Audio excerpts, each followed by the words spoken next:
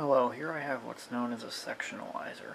These work in coordination with fuses and reclosers, other specialized circuit breakers that give a fault 3 chances to clear before tripping out completely. Reclosers are used on a 3-phase system. This is used on a single-phase system. These usually give a fault what's known as 2 trip cycles to clear. It trips, automatically resets, and if there's another fault it goes out completely. These are what causes the blips you see right before your power goes completely out. Pretty much their main intent is to protect the grid from further damage.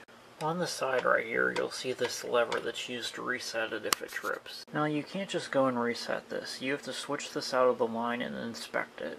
You're mainly looking for cracked bushings from lightning strikes. Plus, if this has tripped, you have to inspect the entire line or else most likely it'll trip again. The last thing you want to do is reset this thing into a dead short. These things are not supposed to explode if you do that, but there's always a pretty good chance it would.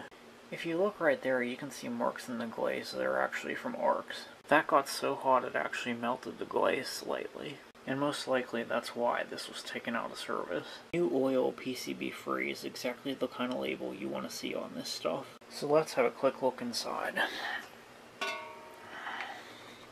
There you can see the inside. There's the contacts down there.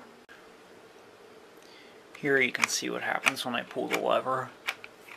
There's the contacts moving and everything.